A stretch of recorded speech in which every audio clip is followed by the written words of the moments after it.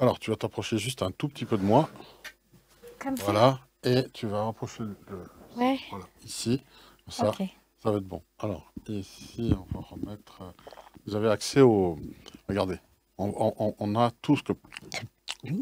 Regarde. Vas-y, on fait Ah, semblant de manger. faut faire comme ça? Miam, Faut être miam. aussi près que Voilà. ça? Oui. Voilà. Le câble. Donc, Donc, j'arrange pour que ce auquel soit cas, c'est un plutôt peu plus droit. haut là. Voilà. Ok. Donc, en fait, comme c'est inversé avec le miroir, hein, tu vois, regarde, je vais le redresser par exemple pour être droit. Pour moi, c'est compliqué. Alors, comment ça marche pour toi? Voilà, comme ça, Comme comme pour ça. tout le monde. Oui, oui, comme ça, voilà. Voilà, Ouais. hop, hop, Ouais. voilà, c'est bon. D'accord. Là, c'est bon. Ah oui, comme ça, c'est à la bonne hauteur. Voilà, parce qu'en fait, regarde, si je fais ça, Euh, on dirait que le micro est énorme, alors que c'est pas le cas. ouais. Voilà.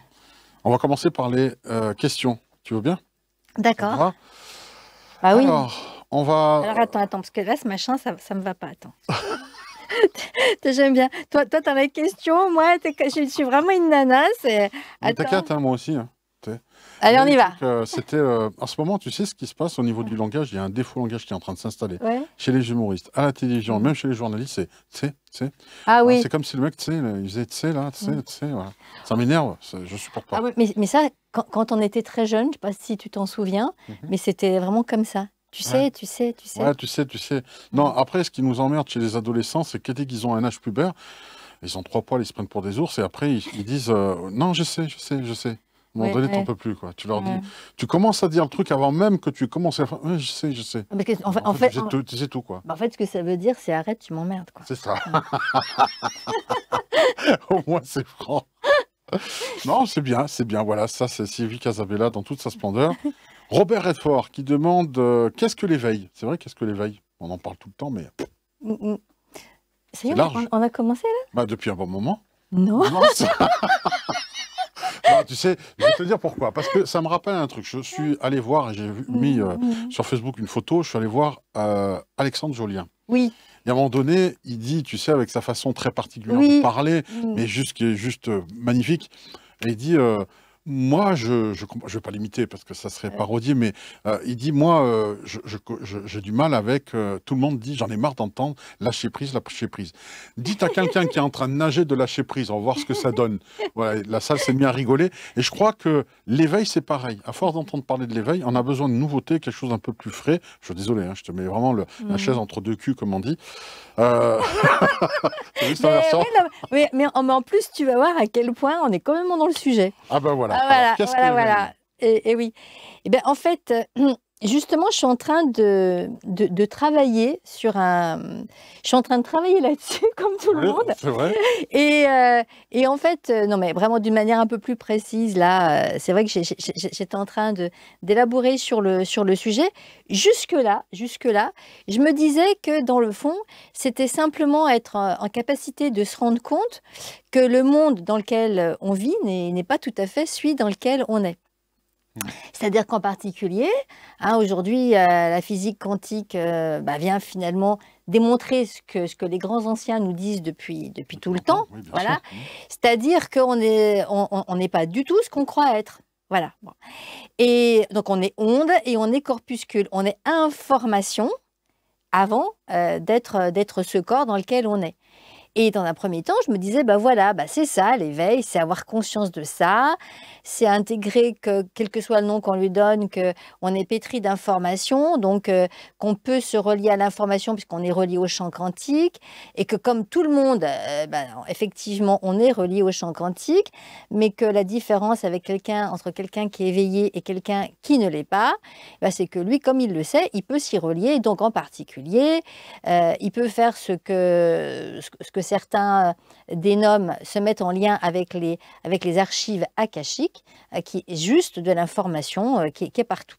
Donc, il n'y a encore pas longtemps, je croyais que c'était ça. Et puis, il y a un moment donné, les liens, puisque je pratique la langue des oiseaux, et cette pratique m'a amené à me rendre compte que, en fait, c'est juste un petit peu plus simple que ça. C'est-à-dire un peu plus simple ou un peu plus complexe dans le fond, puisque les deux sont pareils, parce que c'est pas facile d'être simple et ça peut sembler une gymnastique complexe pour certains. C'est se rendre compte que juste on est les deux. on est à la fois pris dans cette corporéité, voilà, on a, et en même temps, on a une autre dimension. Voilà. Et le fait, et même il y a un troisième degré, parce que quand on est capacitaire au niveau de cette intégration, de se rendre compte qu'on est pris dans une tripartition, c'est-à-dire qu'on est dans un moi-corps, qu'en même temps, on a une âme. Hein, donc cette âme, elle vient nous raconter des choses. Et elle se projette partout, parce que c'est ça la langue des oiseaux. C'est être capacitaire à repérer ce langage de l'âme qu'on a partout. Bon, et à communiquer avec, puisqu'on le connaît, puisqu'il nous façonne. De ce fait, c'est arrivé jusqu'au troisième étage, qui est celui de notre esprit, d'accord? Mais le 3, ça ramène à du 1, à de l'unité, et c'est donc intégrer qu'on est tout ça à la fois et le vivre. Voilà. Donc là, pour le moment, c'est une belle théorie que je fais parce que, évidemment, j'y suis pas encore, hein, ou alors à certains moments, mais à des moments vraiment très, très fugaces, comme nous tous. Mais en tout cas, l'éveil, c'est se rendre compte qu'il n'y a pas de séparation. Hein? Et alors ça, on le lit un peu partout, mais du coup, voilà comment moi je l'ai articulé par rapport à mon expérience et par rapport à, comment dirais-je, aux informations qui me sont venues de fil en aiguille. Voilà, parce que je trouve ça assez joli, cette notion du fil qui se tisse, etc. Et oui, alors oui, et à quel point. Donc voilà, donc l'éveil, c'est justement avoir conscience qu'il n'y a pas de séparation et le vivre. Et j'ai envie de dire que peut-être, hein, peut-être que là, ça va donner, comment dirais-je, le moyen à certaines personnes, enfin en tout cas je l'espère, d'accepter un petit peu plus leur humanité. Bon, j'ai envie de dire, pour moi c'est important pour accepter un peu plus mon humanité. Hein, et considérer que ce n'est pas notre ennemi, c'est-à-dire que notre moi-corps, ce qu'on appelle ego, n'est pas l'ennemi à abattre. Et au contraire, parce que si on fait ça, alors on se coupe complètement toute possibilité d'aller en direction de cet éveil, puisque ce précieux corps humain, c'est quand même notre monture. Notre monture, voilà. Donc on est tels des chevaliers, voilà, mon écuyer étant peut-être les gens qui m'entourent, voilà, aussi, qui m'aident justement, pas à combattre, parce que sinon on serait dans cette dualité. Alors, en carton-kit, je réécris les pseudos, parce que quelquefois ça m'inspire des choses incroyables. Alors, bonjour Sylvie. Donc on lui répond bonjour à toi aussi. Bonjour. Voilà. Oui, intéressant. Pourquoi ne pas parler du sujet de développer sa médiumnité, qui devrait être passionnant, car sur ce sujet, je pense qu'il y a beaucoup à dire. Alors, développer sa médiumnité. Tout le monde rêve de ce pouvoir, en fait. Hein. Mais on l'a tous. En fait, on est pétri d'informations, c'est ce que je viens de dire. Tout ce qu'on prend pour de la matière, donc nous y compris, c'est d'abord information, matière après. Et ce n'est pas la peine d'aller chercher des explications très très compliquées. Si on reprend juste une expérience bien tangible, on va voir ça. Se dire, l'enfant qui un jour a pris corps, il a d'abord été rêvé dans un coin, quelque part. D'abord par une petite fille qui jouait à la poupée, puis après ils se sont mis à rêver à deux. Hein, à l'enfant, à l'imaginer, et puis un jour, il a pris corps. Et dans la vie de tous les jours, quand on va faire naître des projets, on commence justement d'abord par les rêver, ces projets, par les imaginer, avant qu'ils ne prennent corps.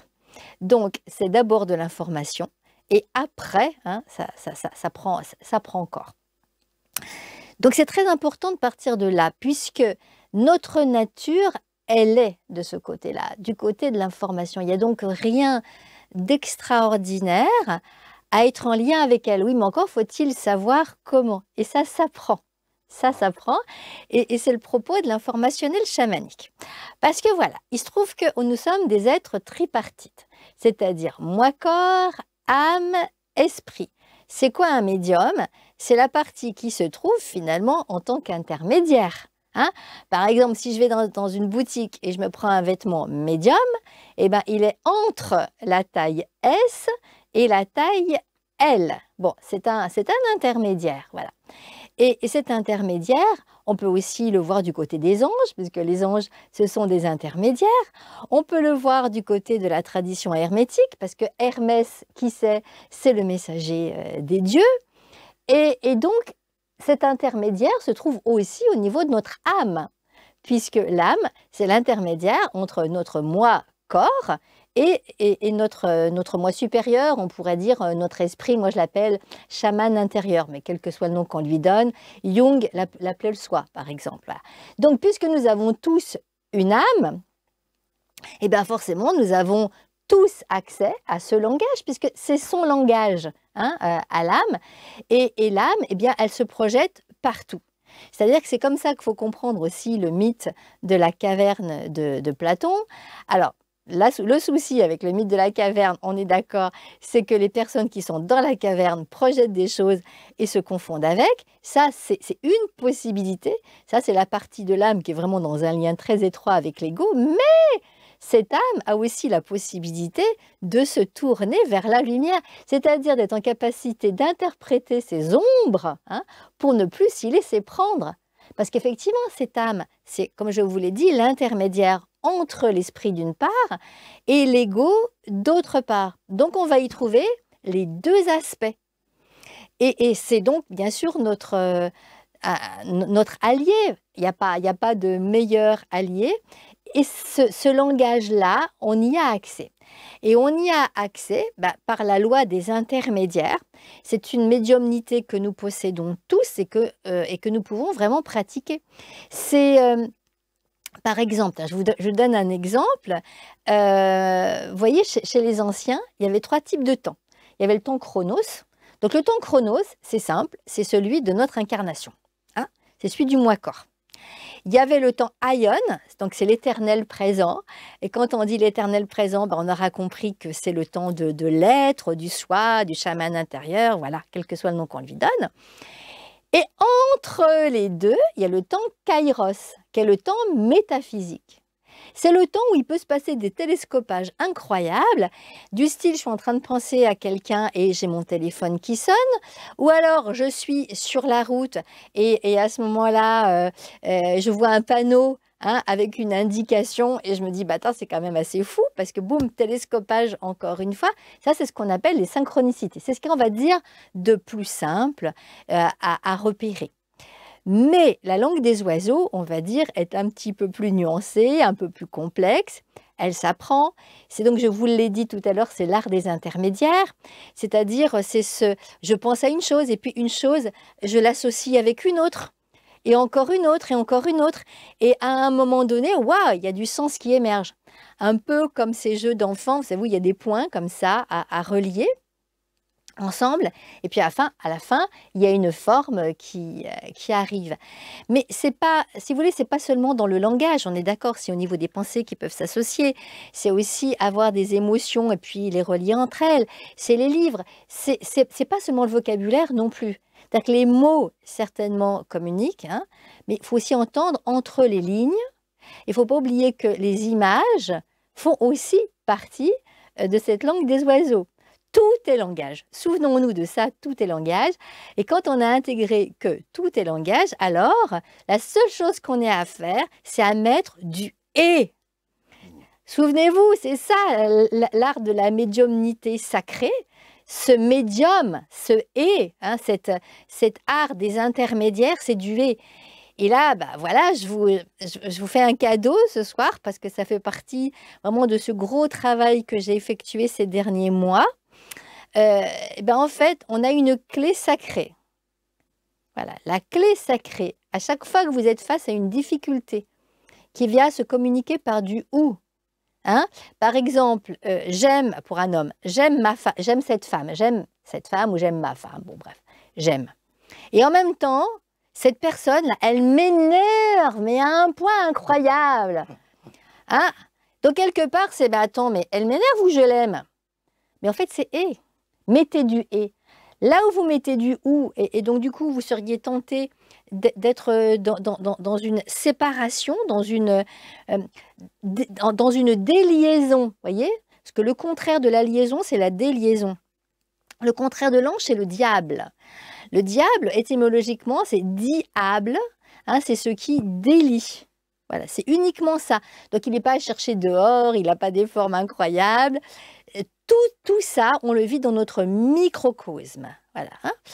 Donc, dans ce microcosme-là, mettons du « et », là où on aurait tendance à mettre du « ou », et nous verrons que le macrocosme va se mettre à changer.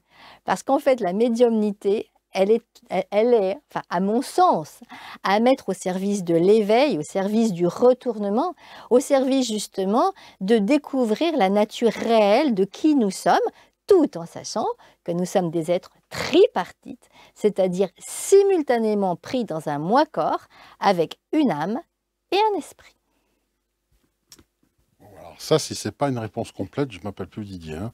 Donc c'est très bien. Alors, quelque chose qu'on aime et qui nous énerve en même temps, c'est le café, hein. On aime boire le café, mais ça nous énerve parce que c'est un excitant par la même occasion.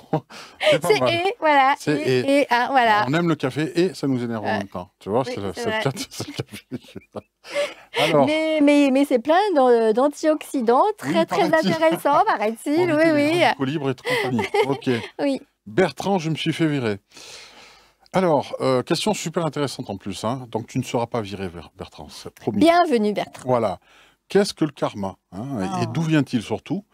Alors, ça, j'aime bien parce que la précision qu'il donne, c'est Jésus a-t-il eu un karma zéro, hein, et soit non répétitif? Donc, est-ce que l'être parfait, justement, le prophète est venu avec un karma zéro, d'où une incarnation, juste pour délivrer le message et repartir? Ce que beaucoup de gens rêvent d'avoir fait, mais voilà. Alors, qu'est-ce que le karma? D'où vient-il? Et est-ce que Jésus a eu un karma zéro? Alors, je vais commencer par la fin. Quand il est venu au monde, non, il n'a pas eu un karma zéro. Sinon, il n'aurait pas dit à la fin sur sa croix, tout est accompli. Alors, et donc j'y reviendrai tout à l'heure, mais finalement, je commence par là. Alors, qu'est-ce que c'est que le karma? Enfin, c'est ultra simple, c'est la loi de cause à effet. Hein, et la loi de cause à effet, on peut l'expérimenter très très facilement.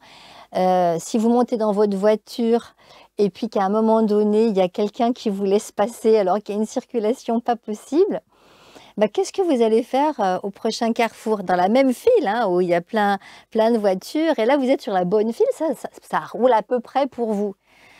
Il y a 9 chances sur 10, normalement, hein, pour que vous laissiez la personne qui se trouve là aussi en attente, bloquée, passer. Donc, autrement dit, quand il y a une action, il y a une conséquence. Et dans notre vie, évidemment, il y a aussi loi de cause à effet. Donc là, je prenais un exemple extérieur pour commencer, hein. Mais vous savez, quand il y a un jeune qui va bientôt passer un examen, on l'a vu ça déjà, des mamans qui vont consulter une voyante pour savoir est-ce qu'il va l'avoir l'examen. Et pour avoir des amis médiums, enfin une en particulier, je sais qu'elle va dire, hein, puisque ça fait partie de ces choses qui s'entendent, que peut-être que l'enfant ou le jeune a les capacités, parce qu'il y a le « et hein, », et en même temps, il est très important que cette personne travaille. Autrement dit, ça ne va pas tomber tout seul. Il y a la responsabilité de la personne qui est engagée. Et ça, c'est très important, la notion de responsabilité, parce qu'elle est liée au karma. Je suis responsable. Alors là, de ce fait, je vais aborder maintenant quelque chose qui peut être un peu difficile à entendre dans un premier temps, mais je vais essayer quand même de le nuancer pour que ce ne soit pas non plus raide, hein, trop difficile. Parce que bien sûr, il y a des existences qui sont très difficiles, hein, on est bien d'accord. Des enfances très difficiles. Donc, soit on le vit du côté de pas de chance, et on peut le vivre comme ça. Maintenant, quand on s'intéresse au karma, dans la loi du continuum, on considère qu'il y a loi de cause à effet, mais qui n'a pas de limite dans le temps. Parce que l'information, elle n'est pas arrêtée par l'incarnation présente, c'est-à-dire par une personnalité. Puisque l'idée, tout à l'heure, j'aurais pu le dire aussi par rapport à l'éveil, c'est de passer de la personnalité à l'identité. Là, actuellement, bah, il y a toi, Didier, il y a moi, Sylvie, hein, mais après cette vie, soit on a réussi à incarner notre identité et donc à connecter avec notre nom secret. Voilà, donc celui-là, bah, je ne le connais pas. Peut-être qu'un jour, je le connaîtrai dans cette vie, j'aimerais bien, mais enfin bon, on verra. Mais en tout cas, toujours est-il que si je ne l'ai pas connecté dans cette vie, bah, lors d'une prochaine incarnation, je vais revenir avec de l'information, avec cette information de cette vie-ci et des précédentes, qu'aura été stockée où? Bah, au niveau de l'âme. Parce que l'âme, c'est un cloud. Ah, c'est un cloud, c'est un lieu où il y a les informations de cette vie et de toutes les précédentes, avec une relation de cause à effet. N'oublions pas, quand on parle de karma, c'est le seul intérêt d'aller interroger sa responsabilité consciente et inconsciente au niveau de son âme, c'est de retourner, un chemin du retournement, pour revenir à son identité. Donc, autrement dit, le karma, c'est uniquement faire face à ses responsabilités. Elles peuvent être multiples, ces responsabilités, hein. Ça peut être de manière très, très positive, naturellement, avoir accumulé des actions vertueuses et avoir donc du crédit à la banque des Bouddhas, si j'ose dire, hein, voilà. À l'inverse, s'il y a des choses qui n'ont pas été actualisées, eh bien, va falloir qu'on y aille. Et ça veut dire quoi? En fait, ça veut dire qu'il n'y a pas de bien et il n'y a pas de mal, comme on le dit habituellement par rapport au karma. Il y a juste de l'accompli et de l'inaccompli. C'est-à-dire que si nous sommes incarnés, c'est parce que dans notre terre noire, hein, nous sommes là avec des choses qui sont encore obscurcies, de la lumière obscurcie. C'est-à-dire que ultimement, nous sommes déjà des êtres éveillés au niveau de notre être, hein, mais au niveau de notre incarnation, nous ne le sommes pas. Et c'est en ce sens où tout à l'heure, quand je répondais à la question « c'est quoi l'éveil ?», c'est en capacité d'intégrer les trois aspects de manière simultanée. Ça peut sembler complètement déstabilisant, hein, de se dire « mais attends, comment est-ce que je peux être à la fois éveillé et pas éveillé ?» Ben oui, bon, on met du « et ». Voilà. Et c'est le « et » qui nous conduit à la réalité. Et je ne suis pas éveillée sur ce plan-là d'être incarnée, et je suis déjà éveillée sur un autre plan, mais en même temps, au niveau de l'éternel présent. C'est ce qui fait qu'aujourd'hui, quand j'entends certains chercheurs parler de rétrocausalité, à mon sens, il y a une erreur, même si je n'ai pas, bien sûr, toutes leurs compétences, hein. Mais pourquoi je dis qu'il y a une erreur? C'est parce que la tradition a toujours un temps d'avance sur les recherches. Et comme du côté de la tradition, on nous parle d'éternel présent, c'est que simplement que dans l'éternel présent, il n'y a pas de temps. C'est que le présent, le passé et le futur sont là en même temps, et qu'absolument, ben, tout est possible. Ouais, c'est juste ça. Et c'est pour ça qu'on a accès aux informations du futur, comme le disent certains aujourd'hui, de la même manière qu'on a accès aux informations du passé. Enfin bref, tout ça pour dire qu'on vit tout ça sur les différents plans. Et au niveau physique, nous avons la résultante de nos actions. À ce sujet, pourquoi est-ce que c'est si précieux d'être dans ce corps humain? On vient parler de cause et d'effet. Eh bien, supposons hein, qu'il y a quelqu'un qui me dérange et qui m'énerve. Voilà. Hein. Eh bien, forcément, si j'ai pas le ralentissement du corps, au niveau de la pensée, je pourrais lui faire mes pique-pendre. À qui c'est pas arrivé hein, de dire « Oh, celui-là, je me le passerai bien par la fenêtre ». Bon, ce qui fait qu'on n'est pas des monstres, c'est que justement, on ne le fait pas. Mais n'empêche que l'idée nous a traversés, n'est-ce pas? Et c'est là où notre corps humain est précieux, c'est qu'il nous permet de nous donner justement cette lourdeur qu'on pourrait considérer dans un premier temps comme difficile et handicapante, mais qui en fait est précieuse parce que justement elle nous permet de mettre de l'espace, qui est aussi du temps par ailleurs, voyez, entre la pensée et l'action. Sans densité, il n'y en aurait pas. Voilà. Donc, au niveau du karma, on est là pour aller du côté de cet inaccompli encore en nous. Donc, établir notre mariage intérieur entre notre terre noire, d'une part, et la possibilité de la verticaliser en la rectifiant. Et c'est en ce sens d'ailleurs que comme à l'intérieur de nous, on a tous du féminin et du masculin, vous voyez, quand Annick de Souzenel, par exemple, dit qu'il faut faire œuvre mâle, ça n'a absolument rien de machiste, c'est-à-dire que ce serait quand même curieux dans la bouche d'une femme, par ailleurs. Hein. Donc, c'est juste intégrer qu'en chacun de nous, il y a et du féminin, donc du potentiel, et du masculin, et que là où nous sommes attendus, c'est du côté de nos noces intérieures, c'est-à-dire du côté de ce fameux « et » dont je parlais à l'instant. Vous voyez, c'est et à la fois, je peux voir en moi quelque chose de sombre et de moche, et en même temps, je suis capacitaire à le transmuter. Eh bien, c'est les deux à la fois. Et quand j'ai réussi à faire cette noce-là, effectivement, c'est là où va naître, au fur et à mesure, hein, bien sûr, de plus en plus d'unité intérieure.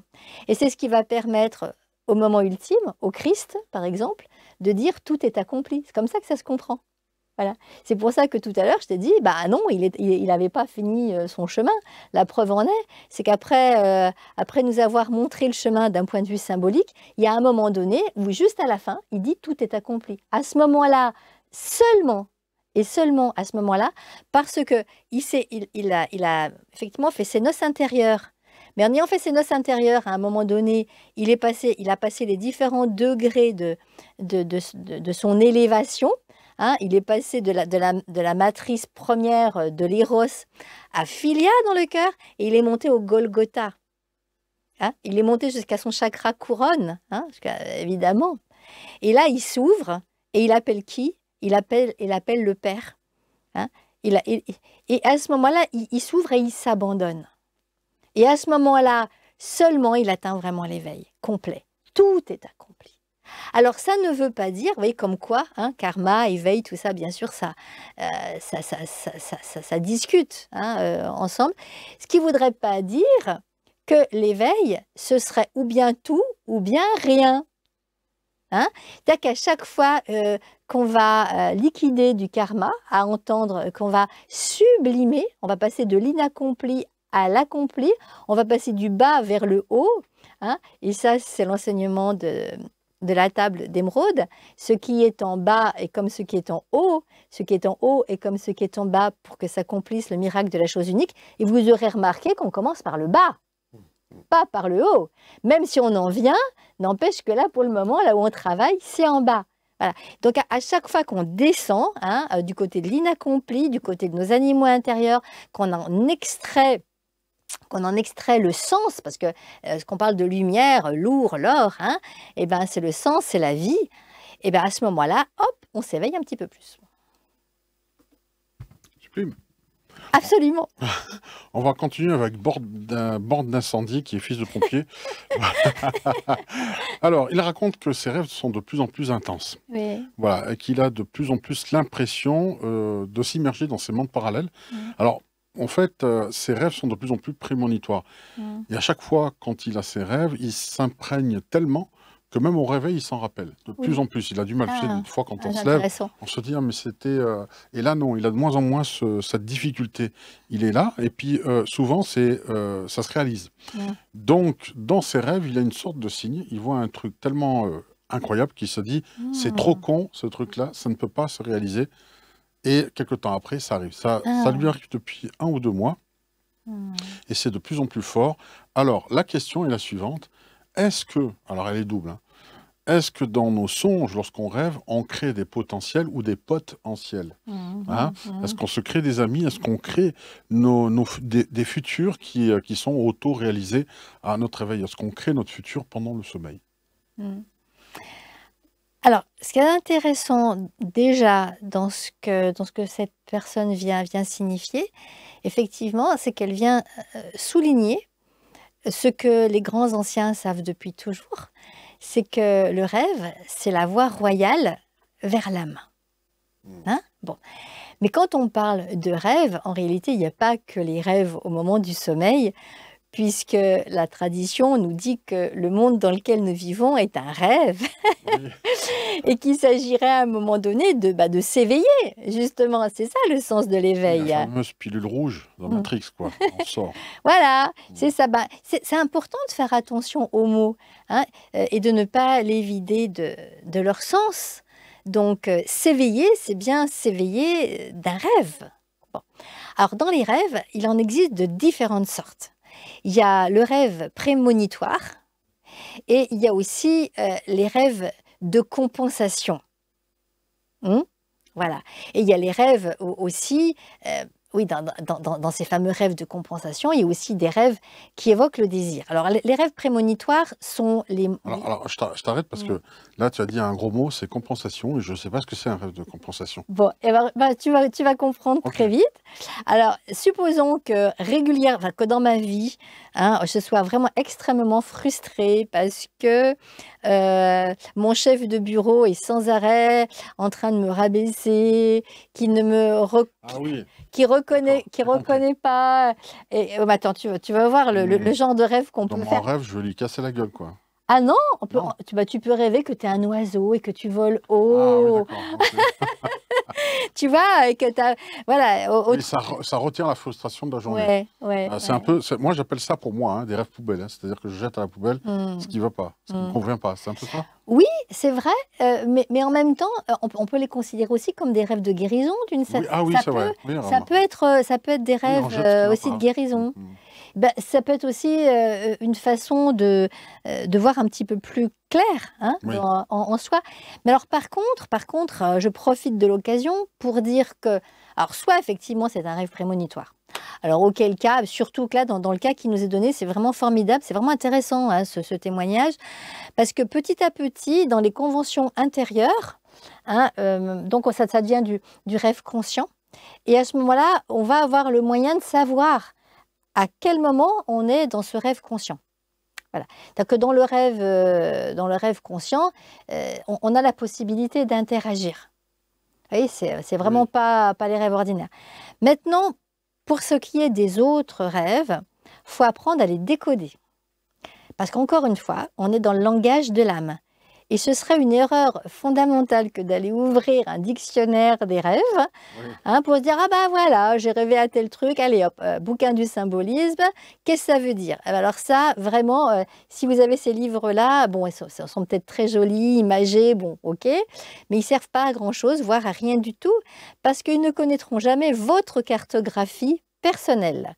C'est-à-dire que si je rêve, par exemple, à une chouette blanche, eh bien, pour moi, ça va faire des liens associatifs qui seront les miens.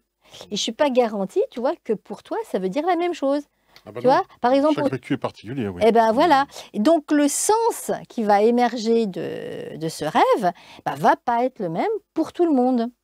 Et c'est là, d'ailleurs, où à certains moments, ça peut être pas trop mal d'aller en discuter avec l'homme ou la femme de l'art. Hein, quand dans la vie de tous les jours, il peut y avoir certaines difficultés, parce que justement, grâce à ces rêves, on peut vraiment avancer beaucoup. Bon, c'est une bonne nouvelle pour toi, bande d'incendie. Hein. C'est super, c'est que tu vas pouvoir éteindre le feu. Tout simplement, justement. Oui, et quand tu dis le feu, moi je l'entends aussi autrement, avec la langue des oiseaux, c'est-à-dire ce qui est mort. Ah, hein, en René. Hein, ouais, c'est ça. C'est-à-dire que avec ce moyen-là, il y a possibilité d'aller davantage du côté de la pulsion de vie. Voilà, c'est-à-dire, oui, forcément, il y a une reliance à une guidance, donc c'est quand même drôlement intéressant. Pour avancer dans la nuit, hein, voilà, pour avancer dans la nuit, avoir cette lumière, c'est quand même extraordinaire. On entend bien là que la guidance de cette personne, donc autrement dit, moi je parle de chaman intérieur, mais quel que soit le nom qu'on lui donne, eh bien, cette partie-là de lui est vraiment là à l'œuvre pour l'accompagner. Hein. C'est la fameuse étoile arcane 17 du tarot. Mais cela dit, pas seulement, parce que ça c'est pour la lumière, mais on peut aussi considérer que c'est l'arcane 5, hein, celle du pontife. Mais bon, c'est un peu différent parce que le pontife, c'est vraiment Hermès. Hein. C'est celui qui fait des liens, le pontife, il fait des ponts. Voilà. Et donc, on a besoin des deux. On a besoin de l'étoile pour nous éclairer dans quelque chose d'un peu obscur. Et en même temps, on a besoin de faire des liens pour pouvoir y aller. Alors, Borne, ne rêve pas trop, parce que même si pendant la nuit, tu travailles à prévoir des choses, tu vas frôler le burn-out. Hein. Non, je rigole. Je pense pas, ça reconstruit quand même. Mm. Golf GTI, ou alors non, on va passer de Léon Raviol, j'ai les mêmes à la maison, qui pose une question très courte, très simple et surtout que je trouve très... Enfin, tout le monde se pose cette question-là. Oui. Comment se nettoyer des énergies négatives, Mm. des mauvaises pensées que les autres nous envoient, volontairement ou involontairement, j'ajouterai. Oui. Hein. Mm. Voilà. Il nous souhaite une agréable journée. Merci. À toi. Bah, merci. Eh bien, quand on est... enfin, la solution ne se trouve pas à l'extérieur de soi. Il y a vraiment cet axiome alchimique qui dit le microcosme est comme le macrocosme. Donc, si on a cet éprouvé, qu'il nous arrive pas mal de difficultés à l'extérieur, hein, pensons bien que la solution ne se trouve pas dehors, mais se trouve dedans. Et elle ne se trouve pas n'importe où, elle se trouve au centre du centre, puisque c'est de là d'où tout est parti. Donc il s'agit de se relier à cette part de nous déjà accomplie, donc ce guide intérieur, hein, et de lui demander en toute humilité d'accomplir le nettoyage. Ce qui veut dire également que pour les thérapeutes, quand un thérapeute va travailler, bah, il peut faire plein de trucs, hein, mais il y a une chose extrêmement simple que bon, j'apprends aux élèves en informationnel chamanique, parce que tout ce qu'on dit ce soir, bien sûr, hein, les élèves en informationnel chamanique apprennent à le faire. Eh bien, on va revenir au centre du centre. On va même apprendre à valider qu'on est bien là et qu'on n'est pas à côté en train de s'inventer des histoires. Et c'est comme ça que la protection va se faire. Va se faire hein, au niveau de la sphère. Ah oui. Et c'est la première sphère, celle d'où toutes les autres sont sorties. Voilà, la première des 7 sphères. Celle où nous sommes déjà un être accompli, parce que vous l'aurez bien compris, le guide dont nous parlons, c'est ni plus ni moins que nous-mêmes, dans notre meilleure version. Mais je reconnais, même pour moi, je suis pas au-dessus des autres, hein, je suis comme tout le monde, que c'est pas évident du tout de m'adresser à moi, en me disant, bah allez tiens, toi mon grand moi, viens me protéger. Alors donc du coup, bah voilà, je l'appelle le chaman intérieur, mais tout en sachant que effectivement, c'est ni plus ni moins que cette partie de moi déjà accomplie quelque part. Waouh. Merci pour cette explication. Bah, Léon, tu sais comment manger des ravioles maintenant. Eh bien Léon, mais là, Léon, bah, tiens justement, il y avait une étudiante en informationnel chamanique qui appelait son guide Léon. Ah, pourquoi? Et après, elle s'est rendue compte que c'était le cri du pan. Ah oui, c'est vrai. Qui est quand même un animal sacré. Ah, oui, particulier en plus. Ah bah oui. Alors là, vous pouvez en savoir plus sur le site de Sylvie Casabella, donc qui est psy-fréjus-saint-raphaël.fr. Tous les liens sont dans la description.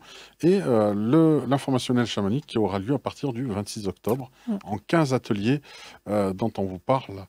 Et beaucoup de gens ont réussi à décoller dans leur vie, à changer littéralement leur fusil d'épaule et surtout de devenir eux-mêmes pour une fois. Voilà. Ouais, Il y a plus. plein potentiel.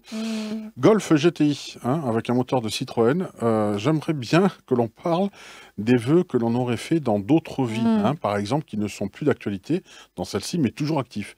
Comment les rompre et peut-on s'en libérer? Oui. Ah oui, mais ça, c'est un grand cadeau qui nous est fait dans l'époque où nous vivons et où nous avons la possibilité de résoudre des difficultés dont nous sommes responsables, hein, voilà, que ce soit au niveau karmique, au niveau des vœux et bien d'autres choses encore. Et donc, il est possible de s'en libérer. Par exemple, bon, je reviens un peu à d'autres questions qui ont été posées avant, parce que du coup, ça les complète. Hein, voilà. Oui. Parce que parfois, il y a des vœux qui viennent, qui viennent se mettre avec des karmas, hein, par exemple. Bon. Mais on va avoir la possibilité de les lâcher. Alors, selon la difficulté, et avec les pratiques en informationnel chamanique, on peut s'en libérer directement et très rapidement s'il n'y a pas nécessité de les faire remonter en conscience. Mais on va dire qu'il en resterait des mémoires résiduelles hein, mais parfois qui sont quand même assez importantes.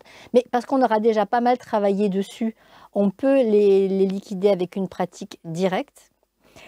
Et parfois, il va falloir faire le lien avec ce que ça vient. Enfin, on va donc devoir faire les ponts avec les implications que ça a dans notre vie d'aujourd'hui. Donc, il y a les vœux, mais il n'y a pas que les vœux, il y a les karmas, mais il y a d'autres trucs. Alors, par exemple, j'en profite, j'ouvre un peu la question. Je me rappelle d'un élève, par exemple, qui, lors d'une soirée, sur des studios, justement, hein, disait que il avait mal au dos, là, entre les omoplates. Et donc, je me suis mis à l'écouter, naturellement.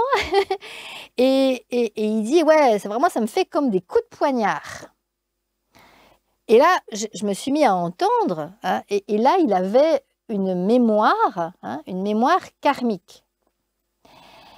Et pourquoi est-ce que ça venait se traduire comme ça? Parce que j'ai quand même demandé, là, si c'était nécessaire qu'il conscientise ou pas. Et donc, c'était nécessaire. Il a donc fait des liens. Et là, il commence à dire que dans sa vie d'aujourd'hui, fréquemment, il se retrouvait avec des gens qui étaient des amis et qui lui flanquaient des coups de poignard dans le dos. Et dans cette vie passée, c'était déjà ce qui lui était arrivé. Et donc, on peut dire qu'il n'avait pas digéré la chose et que cette chose-là, elle continuait à venir se manifester pour qu'enfin, il se rende compte qu'il venait se créer son monde de cette manière-là, à partir de cette croyance-là. Et ça peut être des vœux aussi.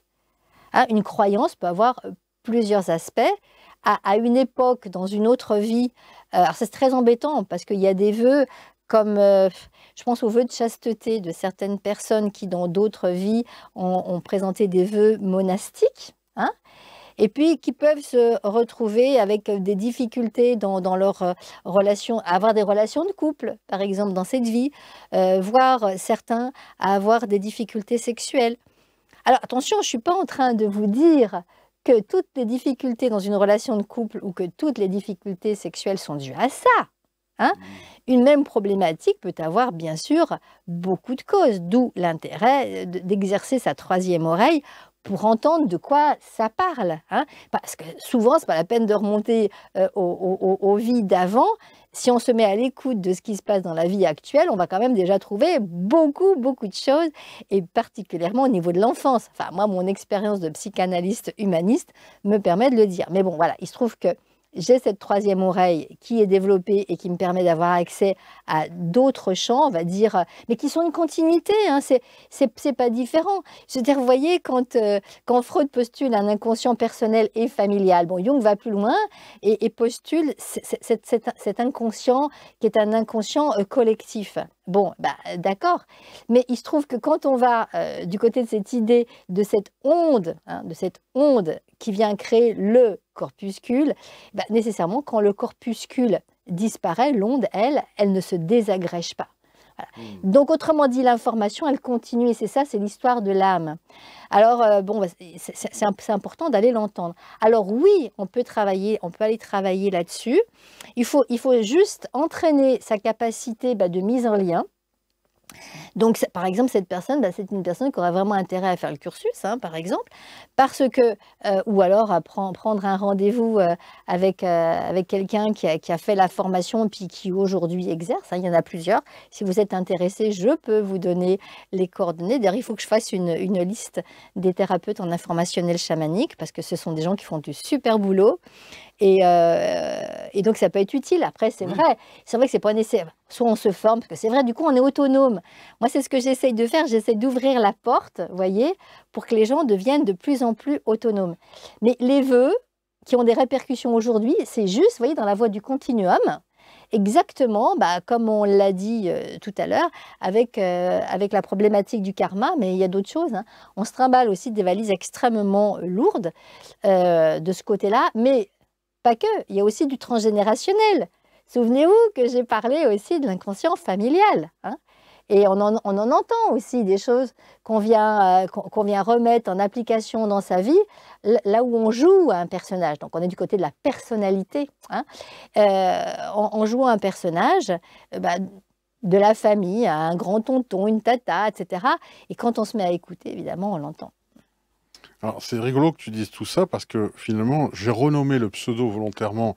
Vous avez compris, hein, je parodie tout ce qui me passe dans les mains, mais Golf GTI avec un moteur de Citroën, là, pour le coup, elle peut remplacer ce moteur de Citroën par un moteur de Ferrari, quoi. Tu vois, hein. En tout cas, c'est sûr que l'idée, hein, c'est justement, parce que c'est intéressant quand même, tu parles d'un contenant. Oui, c'est ça. Hein, mais qui a un moteur qui est pas raccord avec. Ouais, voilà, c'est ça. Et l'idée, c'est que justement, ça le soit. C'est ça. C'est c'est ça, passer de l'image à la ressemblance. C'est pour ça que ça m'a fait réagir. Ouais. Comme quoi, hein, il n'y a pas des choses comme ça qui sont mises pour rien. C'est toujours du lien. Il y avait Lumière Claire, fille de Luxo de Pixar, mais elle pose une question qui fait référence aux autres, pareil, par rapport au fait de développer sa médiumnité. Alors, quand j'entends siffler le train, qui demande, en fait, quand on voit des signes, elle précise, hein, de la forêt ou qu'on les entend, comment il faut les interpréter? Alors, quand je dis ça, j'imagine animal totem, etc., parce que c'est la forêt, enfin, je sais pas, je présume peut-être de ce qu'elle veut dire, mais j'en sais rien. Comment on doit interpréter? Elle indique que ça, la question est assez, pour moi, elle est tranquille et incomplète, mais merci pour les signes qu'on voit dans les forêts, qu'on entend. Quelle interprétation? Ça veut dire, dans la forêt spécifiquement, pour elle, il y a quelque chose de particulier. Oui, c'est ça. C'est-à-dire qu'en fait, cette personne est en train de nous dire que quand elle va dans la forêt, le grand esprit, hein, qui vient donc le grand esprit. Mais le grand esprit, c'est quoi? C'est le sien qui vient se mettre en communication, en lien, hein, avec ce qui se passe là, et qui vient et qui lui est retourné. Hein, et qui lui est retourné.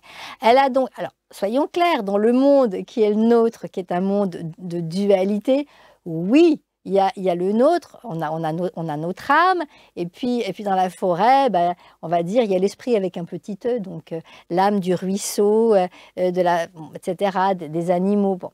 Mais cela dit, tout esprit avec un petit e est rattaché au grand esprit.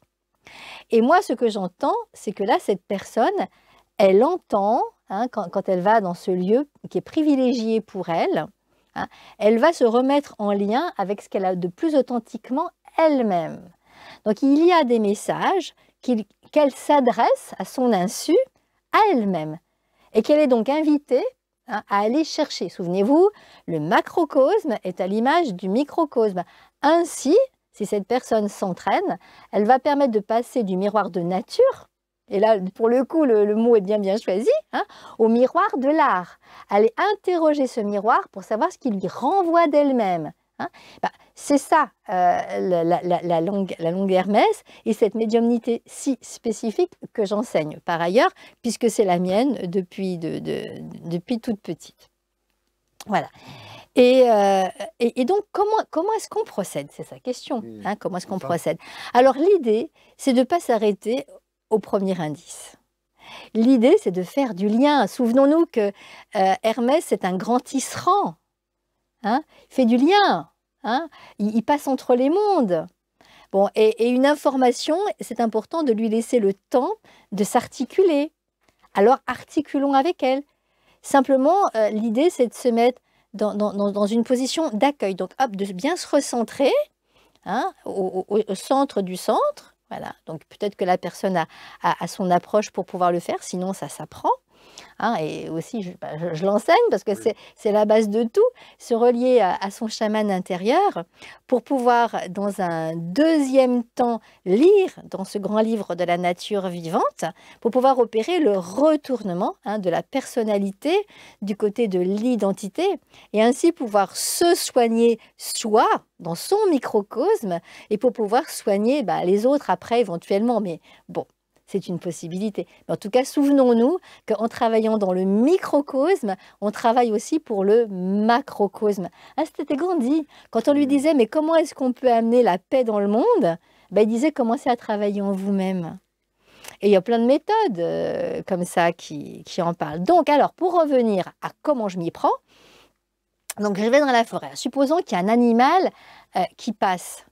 Bon, d'accord. Qu'est-ce que j'étais en train de... Déjà, qu'est-ce qui se passait en moi juste auparavant? Est-ce que ça fait du lien? Vous voyez? Bon. Mais je le laisse. Je me souviens comme ça d'une personne, c'était assez impressionnant parce qu'elle revoyait sans arrêt des images de lapins. Jusqu'au moment où après on fait des liens, des liens, des liens. Elle en est arrivée à l'idée que le lapin, il a de grandes oreilles et que l'indication, c'est que son guide était en train de l'entraîner hein, pour développer sa médiumnité. Voilà. Alors, ne pas se précipiter sur le premier indice, ça c'est l'erreur que font énormément de gens. Premier indice, alors je sais pas, moi je vois passer une biche, allez hop vite, je regarde hein, dans le dictionnaire, c'est quoi la biche? Non, c'est pas ça. C'est que d'abord, je me mets à l'écoute, je fais des liens. Tiens, il y a ça, puis ça me fait penser à ça, puis tiens, juste après, il y a ça. D'ailleurs, elle le dit, cette personne. Quand elle va dans la forêt, il y a une articulation qui se fait. La forêt semble lui parler. Alors qu'elle se mette à l'écoute de ces différentes choses, puis après qu'elle regarde comment elle peut faire les ponts, pof, pof, pof. Ensuite, ce qu'elle fait, c'est qu'elle arrive à une hypothèse. Est-ce que ça voudrait dire ça? Et au moment où elle pose la question, elle peut se tourner vers son guide et lui dire, écoute, si c'est ça, envoie-moi un signe hein, qui va venir valider ce que je demande. Et à ce moment-là, elle lâche. Vous voyez, on lâche et on attend. Et là, l'information arrive, bien sûr, toujours. Voilà, donc ce qui prouve bien que finalement, changer son monde intérieur pour que le changement s'opère à l'extérieur. Ah, mais tout est à l'intérieur. C'est quand les gens vous disent « Ah ouais, j'en ai marre de telle et telle personne, pourrait quand même être plus conciliant, plus gentil. » Regardons ce que le miroir de l'art vient nous renvoyer de nous-mêmes et de notre histoire. C'est pas exactement la même chose, hein, je tiens à le dire, parce que des fois, il y a des gens qui disent « Ah bah ouais, mais alors, si un tel... te maltraite, va donc regarder à l'intérieur de toi où tu as une zone de personnes maltraitantes. » Non, non, non, ça ne veut pas forcément dire ça. C'est comment ça se met en écho à l'intérieur de moi. Ah, c'est encore différent là, oui. Ouais, en effet, hein, oui. à quoi ça me ramène souvent, c'est des enfants qui ont été maltraités. Et du coup, qui ont banalisé la maltraitance pour pouvoir... Parce que ouais, un gosse, il aime ses parents, quoi. Hein. Donc, pour pouvoir supporter l'insupportable, il banalise le truc. Mais seulement le problème, c'est qu'après, il grandit et dans une zone de lui-même, parce qu'on est une espèce de millefeuille, c'est pas réglé. Ouais. Et puis après, et la vie va le lui ramener, tu vois. Forcément. Eh ben oui, jusqu'à ce qu'il le règle. Il faut le travailler par rapport à ça. Ça répond aussi à Kate Bush, hein, je chante sous ma douche, qui on va enchaîner là-dessus parce que finalement, ça va de pair. Hein. Je voulais Bois de Santal qui vient d'Amazonie, mais où Isadora de la fille de Poséidon. Mais finalement, elle dit ceci. Bonjour, je voudrais savoir ce qu'on doit apporter de vivre la souffrance, hein, voilà, et la maladie. Est-ce un rattrapage de nos vies antérieures, payer une dette?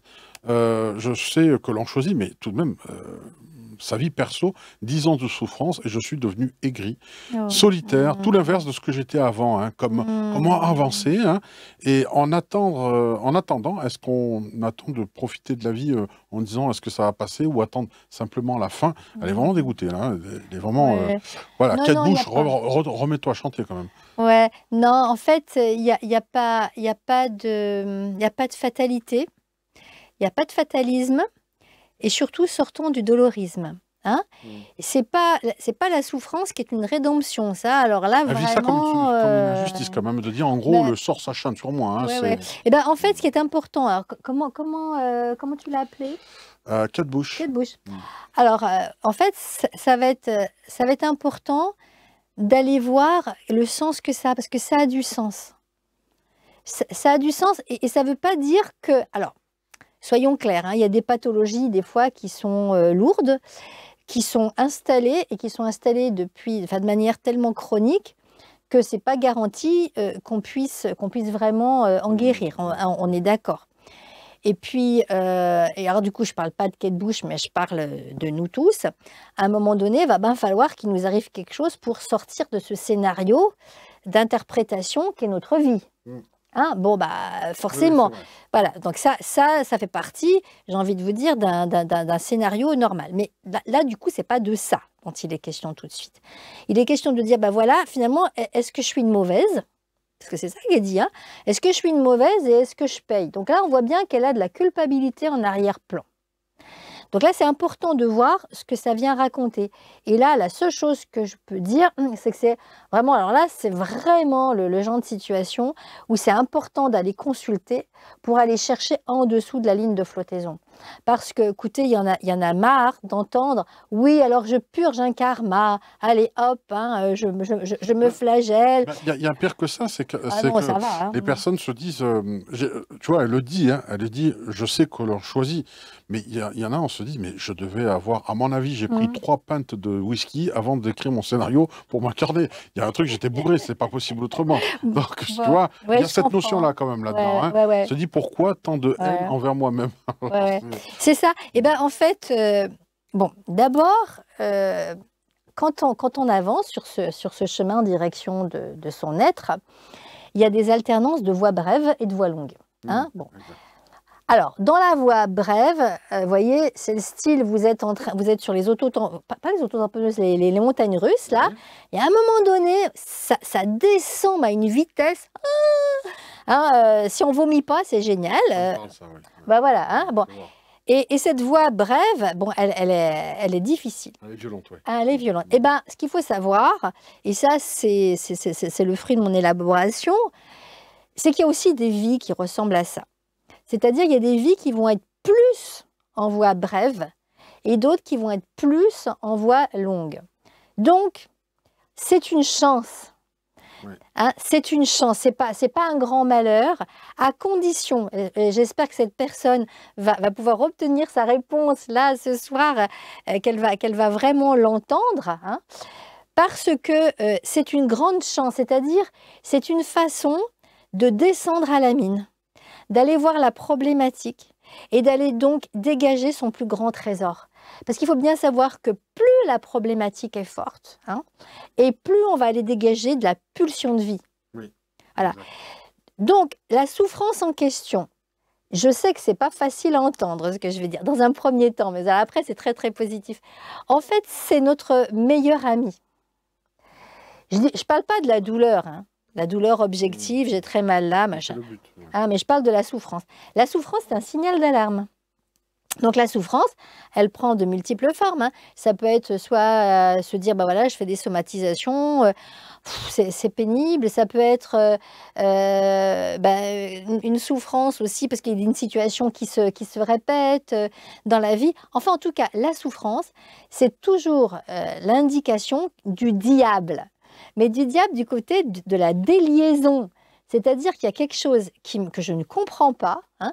Il y a du sens à apporter sur ce que je suis en train de vivre. Et du sens, entendez-le bien, il y en a partout. Parce que quand quelqu'un me dit « mais quel sens il peut y avoir ?» Ah bon bah, donc oui. On entend bien que quelque part, cette personne-là, elle est encore très attachée à son symptôme.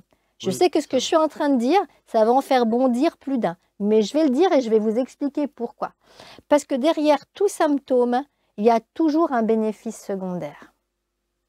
S'il n'y a pas de bénéfice secondaire, il n'y a pas de symptômes. Et je vais vous donner un exemple très très simple. Hein. Vous voyez quelqu'un, par exemple, qui se trouve régulièrement dans des situations où la loi ne vient pas le protéger. Alors quand je parle de loi, c'est au sens large du terme, hein, vous l'avez compris, ça peut être tout simplement les lois sociales, les lois relationnelles, les lois amicales, se faire trahir, quoi, ou alors monter une association avec des gens et puis finalement ne s'être pas suffisamment couvert d'un point de vue juridique parce qu'on avait confiance en l'autre et puis se retrouver foutu à la porte d'un endroit qu'on a créé soi-même. Donc on peut effectivement crier à l'injustice. Ah, bon, ça c'est une première étape et elle est bien humaine et puis c'est bien normal. Mais une fois qu'on a fait ça, on peut aussi se dire, ouais, mais finalement, c'est pas la première fois. C'est pas la première fois que ça se produit. Il y a eu d'autres situations dans ma vie où ça s'est produit. Bon, c'est intéressant de remonter assez loin, souvent jusqu'à l'enfance. Et là, on va retrouver des choses. Par exemple, je vous donne un exemple comme un autre, mais ça peut être un père qui n'était pas un père protecteur. Ça pouvait être un père qui était violent. Donc du coup, je répéterais quelque chose que j'aurais appris dans l'enfance et comme on le disait tout à l'heure, que j'ai banalisé parce que mon papa, malgré tout, je l'aimais. Voilà. Et ça, vous voyez, même ça, ça ne suffit pas. C'est déjà important, hein. Mais si on ne va pas jusqu'au bénéfice secondaire, eh ben on ne le déloge pas, le symptôme. Et dans ce cas-là, je ne dis pas que c'est tout le temps le cas, mais je donne un exemple que j'ai déjà entendu. Bon, bah ok, mon père, il était dans du hors-la-loi. Ok, donc la loi ne me protège pas, on est d'accord, mais il est dans du hors-la-loi. Bah, ça veut dire finalement que si je m'identifie à ce qu'il est en train de me raconter à l'intérieur de moi, bah moi aussi je peux fantasmer que je fais ce que je veux. Mais ça reste du fantasme et qui se retourne terriblement contre le sujet. Mais vous voyez, il faut remonter c'est ça la lumière en fait. Vous voyez, il faut remonter jusque-là et en avoir conscience. Et à un moment donné, il y a un déclic. Et ça, le déclic, je vais vous dire, dans son corps, on le sent. Il y a quelque chose à un moment donné qui se fait. Il y a comme une espèce d'ouverture, où parfois il y a des gens qui pleurent ou des gens qui rient. Mais enfin, il y a vraiment quelque chose au niveau d'un affect coincé qui lâche. Et là, vous pouvez être sûr qu'il y a du changement. C'est-à-dire que le macrocosme, justement, va apporter la réponse qu'on a effectivement lâché la problématique. Merci. Donc, il n'y a pas de déterminisme, je le répète. Donc, ça suffit de souffrir et de se dire que, bon, bah, de toute façon, on ne peut pas faire autrement. C'est pas vrai. C'est pas vrai. Au moins, ça a répondu en même temps une autre personne, souffrance impermanente, qui posait quelque chose d'assez similaire. Une question qui vient d'Amazonie. Elle a galéré. Boîte centrale, avec son téléphone, elle a trouvé un endroit où ça passait. Le réseau 3G qui disparaîtra bientôt. Pour percevoir l'intangible, vivre pleinement l'éveil, comment entre éveillé pour augmenter sa force énergétique, développer sa télépathie et lutter contre les oppressions actuelles. Alors, pour les oppressions externes, tu as répondu en partie tout à l'heure, mais c'est vrai, développer sa télépathie, ça c'est la première fois qu'on a cette question-là, cette perception. C'est bizarre, hein? Alors, développer sa télépathie. Alors, tout d'abord, il faut savoir que quand on pratique l'art des intermédiaires, on va la pratiquer chacun avec ses spécificités. C'est-à-dire que, d'ailleurs, c'est facile à voir, il y a des gens qui vont avoir une acuité, par exemple les musiciens. Un musicien, c'est vrai qu'il a une oreille qui est particulièrement développée, donc il n'est pas étonnant qu'il ait la capacité, quand il va canaliser des choses, de les entendre, alors pas forcément une voix objective qui parle, mais sous forme de langage articulé, vous voyez, il va l'entendre comme ça. Quelqu'un de plus kinesthésique, par exemple un artiste, un potier, vous voyez, il va ressentir. Donc, c'est l'oreille interne. Il y a une oreille externe et il y a une oreille interne. Quand je parle d'oreille, vous avez compris, ce n'est pas spécifiquement les oreilles. Quand je parle de kinesthésie, c'est aussi un aspect de la troisième oreille, etc. Donc, aux 5 sens extérieurs correspondent 5 sens intérieurs. Et on a vraiment intérêt à ne pas demander le développement d'une de ces fonctions, parce que celui qui demande la plupart du temps obtient. Et il vaut mieux demander, écoute, s'il te plaît mon guide, accompagne-moi pour que je sois plus à l'écoute dans ma vie, pour opérer ce chemin du retournement, que je sois moins endormie. Donc guide-moi. Et donc, s'il te plaît, entraîne-moi. Et comme toi tu veux, et non pas comme moi je veux. N'oubliez pas que quand on pose la question, on le fait au niveau de notre petit moi, au niveau égotique. Et qu'il y a des tas de choses qui nous manquent. Donc, il ne s'agirait pas, vous voyez, pour quelqu'un d'aller demander le développement d'une faculté alors qu'il n'est peut-être pas prêt pour pouvoir la vivre. Il vaut mieux à ce moment-là, et je crois que c'est le plus difficile en fait, c'est faire confiance. C'est faire confiance en s'abandonnant à son guide intérieur. Moi, j'aime bien le concept d'abandonnance. Voyez, parce que l'abandonnance, alors c'est un mot qui n'est pas français apparemment, mais je m'en fiche, parce que c'est à la fois l'abondance, c'est s'abandonner, mais dans le sens noble du terme, pour qu'on puisse en récupérer de l'abondance. Et de l'abondance dedans, qui va forcément aussi se voir dehors, parce qu'entendons-nous bien, d'ailleurs, ça ne fait pas partie des questions, je pense, que tu m'as posées jusque-là, mais ce n'est pas un vilain mot d'avoir de l'abondance matérielle, parce que forcément, comme ce qui est dedans et comme ce qui est dehors, si dedans, j'ai cette abondance-là, à l'extérieur, logiquement, je vais manquer de rien. Quand je dis manquer de rien, ça, c'est chacun selon ce qu'il est. Parce que, par exemple, il y a des sages qui sont dans la forêt, ils n'ont pas besoin d'avoir une Rolls Royce pour aller bien. Non. Mais ils ont tout ce qu'il faut. Ils ont tout ce qu'il faut et d'ailleurs, il y a des gens qui sont là, qui demandent quoi que ce soit, viennent leur amener de quoi manger. Enfin, voilà, vous voyez. Bon, bref. Donc, l'idée, c'est ce lien entre dedans, dehors et l'abandonnance. Je crois que c'est le plus difficile, en fait, qui nous est proposé là. C'est ce fameux lâcher-prise, tiens, dont tu parlais. C'est ça, le lâcher-prise, en fait. Hein. C'est juste s'entraîner à accepter ce qui se produit et surtout s'en référer à ce guide intérieur et lui dire tu me connais mieux que moi-même forcément donc écoute, je te fais confiance et on y va ensemble. Mais j'insiste vraiment sur l'histoire des dons, hein. Vous pouvez, on apprend, nous, en informationnel chamanique, à communiquer avec ce guide intérieur et poser la question si c'est juste, pas juste, dans quel degré, quel niveau, etc. Parce que, il y a des gens qui se sont transformés leur vie en enfer, comme ça, hein, qui ont demandé à ce que leur médiumnité se réveille, et puis ils voyaient des choses, mais qui étaient abominables, quoi. Donc, bref, ça, c'est vraiment... il faut quand même être prêt, quoi, je veux dire, à assumer ce qu'on demande. Et on n'est pas forcément prêt. Donc, autrement dit, tournons-nous vers cette part de nous qui nous connaît le mieux de nous-mêmes. Et puis, quelque part, c'est le meilleur moyen de guérir. Vous voyez, par exemple, ces problématiques de relations au père difficiles. Hein. Il y a un père du dehors, mais il y a un père du dedans. Voilà. Et ce père du dedans, attention, je ne parle pas de l'identification au père qu'on a eu dans cette vie. Hein. Ce n'est pas de ça dont je parle, parce que ça, c'est ce qui fait que, comme dans l'exemple tout à l'heure, on s'attire des choses parce que voilà, du coup, c'est cette identification. Bon.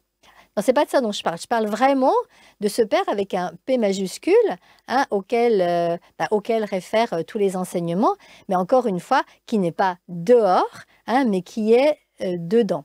Mais il y avait autre chose qu'elle disait, cette personne. Qu'est-ce qu'elle disait aussi? Alors, elle disait mieux percevoir l'intangible, vivre pleinement l'éveil.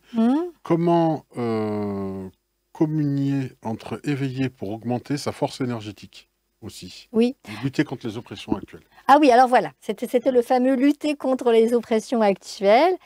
Eh bien justement, c'est de cesser de lutter contre et de... comme... Voilà, on va dire, on combat pas contre, mais on combat avec. Et c'est toute la nuance, c'est le fameux combat avec l'ange, hein, en jeu, hein, en jeu. Hein. C'est-à-dire, quelque part, encore une fois, le macrocosme, c'est ni plus ni moins que le reflet de mon microcosme. Hein. Donc, s'il y a quelque chose dans ce macrocosme-là qui me prend comme ça, c'est que j'ai intérêt à aller voir à l'intérieur ce qui se passe. Moi, je me rappelle, je vais quand même donner un exemple qui m'engage aussi. Je me souviens qu'à une époque, c'était abominable. On ne pouvait pas regarder un film s'il y avait la moindre violence. Mais alors, le moindre petit truc, mais ça me tétanisait, mais à un point incroyable.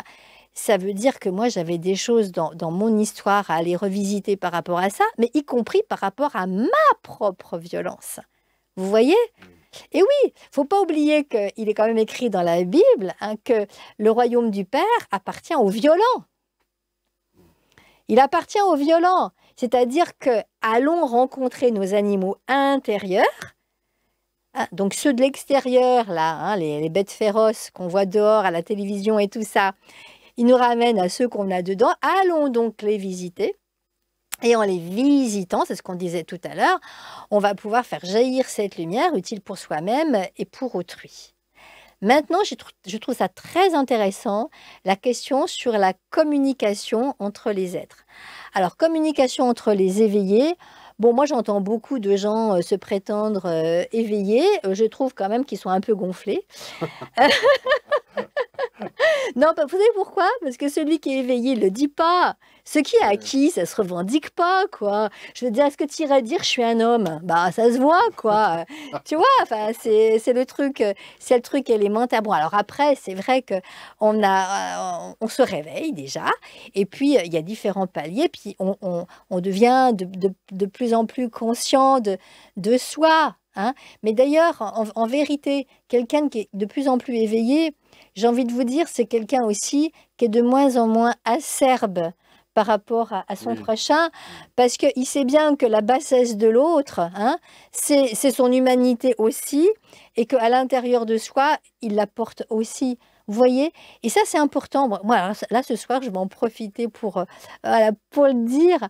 Les parts de bassesse que vous portez en vous, que je porte en moi, que toi aussi tu portes en toi, Didier, en fait, ce sont nos plus grandes richesses. Souvenez-vous que c'est un monstre, on a honte. Vous voyez, on a honte. D'ailleurs, le fait d'avoir honte, c'est très bon signe, ça veut dire que justement, on n'est pas un monstre. Vous voyez? Parce que le monstre, il n'en a rien à secouer, il est dans du passage à l'acte et il se fout éperdument de l'autre, hein. Bon. Donc, j'ai honte d'un truc, vraiment, je vois un truc. Ah, sachez que c'est votre plus grande richesse. Parce qu'en fait, comme dans les contes, c'est la bestiole immonde, hein, c'est le dragon qui cache le trésor. Ou qui garde la princesse, vous voyez?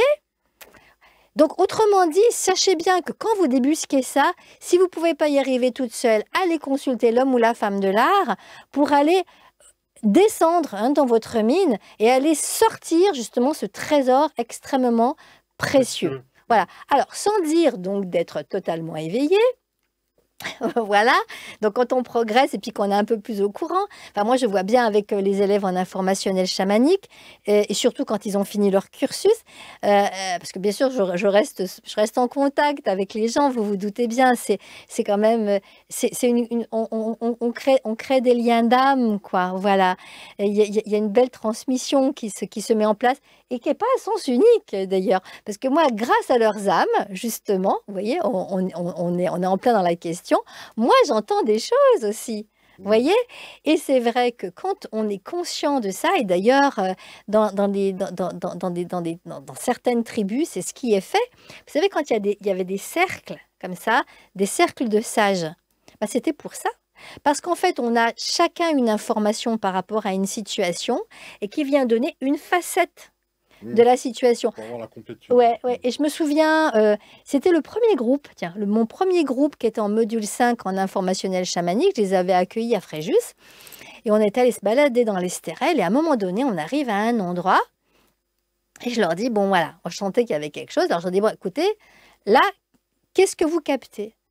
Et c'était formidable, parce que moi, j'avais capté une info, évidemment, et les autres personnes qui étaient là, bah, avaient capté. Et sans qu'on ait quoi que ce soit à se dire, on n'était pas influencés, hein. Bon, c'est qu'une fois qu'on l'a capté, l'info, on l'a partagée, deuxième temps. Et en fait, ça nous a permis de reconstruire ce qui s'était passé dans cet endroit-là, parce qu'on avait chacun capté une part. Voyez ? Ouais, le puzzle était à reconstruire. Voilà, mais c'est-à-dire que ça ne veut pas dire qu'on n'aurait pas pu travailler tout seul, hein, je veux dire, sur ce lieu. Mais c'est vrai qu'en fait, voilà, c'est ça la fleur de vie. Ça fait partie de l'intelligence collective, hein. Là, tu as fait fonctionner ça. Ouais. Bah, c'est la fleur de vie. Et à un moment donné, c'est comme ça que j'ai réussi à comprendre vraiment ce que c'était que le symbole de la fleur de vie. On est tous interconnectés et il y a un centre. Oui. Et l'information, elle part de ce centre-là, quoi. Le cœur de la fleur, c'est le cœur du cœur de la fleur dont je vous parle. Voilà. Passionnant, hein? Ah oui. J'espère que vous appréciez cette FAQ. Alors, pour ceux qui ne savent pas ce que c'est, Frequency Asked Questions, qui veut dire en français les questions les plus fréquemment posées. Donc, on a essayé de compiler ce qui est le plus souvent demandé en informationnel. Je vous le dis avant de poser la dernière question parce qu'elle est particulière. Je le dis, je viens de m'en percevoir pendant que tu décodais parce que tu vas voir. Ou... Non, décoder, j'ai pas dit déconner. C'est moi qui déconne. Justement, en déconnant. Déconner, c'est bien parce que c'est d'être con. Ah bah justement, je déconnais. Au niveau de la langue des oiseaux, je déconne, je cesse d'être con. Donc plus je fais le con, plus je déconne. Absolument.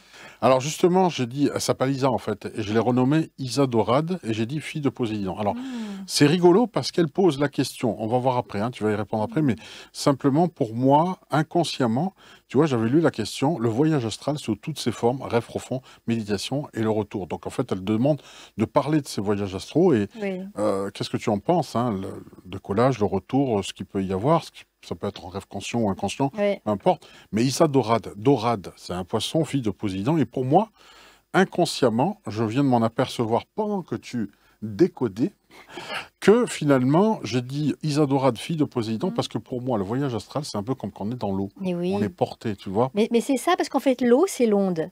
Et notre nature première, elle est ondulatoire. D'ailleurs, ça fait partie de c'est la première méditation que font les élèves en informationnel chamanique, c'est d'expérimenter, parce que c'est ça qui est intéressant.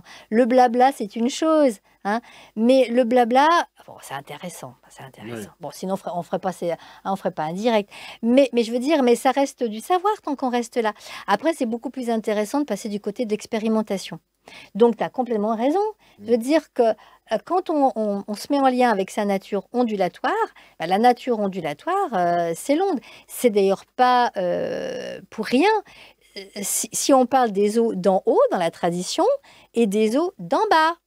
Hein, donc notre source, si j'ose dire, en filant la métaphore, effectivement, c'est les eaux d'en bas, mais on est dans les eaux d'en haut, pardon, notre source, et notre incarnation, c'est ici avec les eaux d'en bas, mais peu importe, parce qu'elles sont en lien. Bon, alors de ce fait, comment est-ce qu'on fait pour partir en voyage, hein, et ne pas se laisser embarquer n'importe où? C'est le risque si on est décentré. L'enjeu, c'est de se centrer. Et on se centre où? Eh bien, la réponse, je pense que maintenant, vous devriez quand même la voir. C'est on se centre avec son guide intérieur. Et là, il y a des méditations forcément qui aident et des pratiques qui aident. Et puis, on développe de plus en plus sa troisième oreille qui va nous permettre de valider quand on y est ou quand on n'y est pas. Et quand il s'agit de faire le démarrage, justement, hein, et quand on fait le démarrage, après, ben, on prend refuge. Très important, ça, de prendre refuge avec cette part de nous, hein, qui va nous protéger. Parce que ça, souvent, j'entends ça. Oui, mais alors, quand on s'en va comme ça, comment est-ce qu'on sait qu'il ne va rien nous arriver? Ben voilà, on prend refuge. Et quand on prend refuge, on va du côté de l'abandonnance. Hein, et ça, à ce moment-là, ben on va recevoir en retour. Et finalement, ce sont des choses très simples, parce que c'est naturel. Souvenez-vous que ce qui est simple, hein, simple. Autrefois, on appelait les simples les plantes qui guérissent. Donc, c'est notre chemin. Hein. Si on est juste, on est simple. Voilà. Si ça commence à être un peu compliqué, l'histoire, voilà, on aura intérêt à enlever encore des couches. Hein. Ce qui fonctionne est simple. Voilà. Oui. Donc, je vous le dis. Aquaman 2 avec Sylvie Casabella. Ça va être ça. C'est le prochain film. Et puis il y avait aussi quelqu'un qui m'avait posé une question. Alors j'en profite pour répondre tout de suite parce que j'ai un peu répondu tout à l'heure. Il y avait quelqu'un qui disait à un moment donné, mais comment est-ce que je peux comprendre l'histoire des meubles dans un endroit qui tombe, Oui, par qui exemple? bouge, oui. Est-ce Comment que interpréter ça, ouais. comment je l'interprète? Alors l'interprétation, encore une fois, on peut avoir une vraie interprétation que dans la mesure où on se connecte vraiment à son centre. C'est très important. Mais cela dit, je vais répondre d'abord au premier degré. au premier Alors, au stade. premier degré, si tu me permets, moi je réponds, je vois Oui. des meubles, des choses tomber, je me barre. Ça, c'est la réponse, c'est la fuite. Hein. Oui. Voilà, Ah, mais il peut se passer des choses très jolies. Moi, je me rappelle que quand j'étais toute petite fille, il s'était produit quelque chose pour moi de très beau. Hein.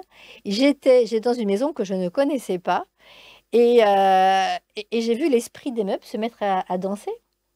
Hein, les canapés se redressaient, danser. Et bon, j'avais beau être très jeune, je me suis retournée parce que je me suis dit, il y a une caméra là, c'est pas, ben, il n'y avait pas de caméra, il y a bien une niche. Donc je suppose que le phénomène devait certainement partir de là, mais il n'était pas seulement extérieur. Alors le phénomène est extérieur, mais il n'est pas qu'extérieur. Voilà. Donc toujours intéressant de voir ce avec quoi, c'était ça le plus important, avec quoi ça vient se mettre en résonance à l'intérieur. Souvenez-vous que on a deux aspects en nous. On a la mise en résonance, hein, cette langue d'Hermès qui est donc celle de la mise en lien, de la langue des oiseaux. Donc, vous l'aurez compris, c'est la médiumnité que je pratique hein, en application. Et puis, on a une autre part de nous qui résonne, AI. Et cette partie-là, ce n'est pas notre ennemi non plus. Hein. C'est-à-dire que quand j'observe un phénomène, hein, par exemple, bon, bah, je me dis, bah, ok, donc je me barre parce que j'ai très peur, par exemple, mais après, quand même intéressant, tu vois, d'interroger sa peur aussi, par exemple, par rapport à la situation, de laisser les liens se faire. Puis il y a un moment donné, ou alors c'est autre chose qui vient, peu importe. Et il y a un moment donné, quand on va avoir les liens, il va falloir qu'on les interprète, ces liens. Hein? Et ben c'est là où la partie de nous qui résonne va être drôlement utile. On a une main droite et une main gauche. On a les deux et elles sont là pour travailler ensemble. Merci beaucoup Sylvie. Voilà, j'espère que cette FAQ générique vous a beaucoup plu. En tout cas, moi, j'en ai pris plaisir et je vois que tu t'es éclaté à répondre. Ah oui, aussi, hein. oui, oui. Bon, ça, hein. Ah oui, ça c'est bien. J'aime bien. C'est varié. C'est varié. Oui. Et puis tu vois, ça sort du truc que c'est moi qui viens dire des trucs. Bah, disons qu'en fait, c'est uniquement. Ça saute du coq à l'âne et pour autant, ça t'a pas. Moi, je me suis dit, bon, on va poser des questions. J'ai essayé de donner un ordre, j'y arrivais pas, mais finalement, c'est pas plus mal. Hein. Oui, c'est très bien. Moi, j'aime bien comme ça. Hein. Ah, mais de toute façon, il y a du lien, tu as bien vu après. Oui, parce que c'est ça qui est intéressant. C'est qu'on a vu qu'après une question, bah, ça a amené un éclairage sur une question qui était posée auparavant. Bah, c'est en lien. C'est ça.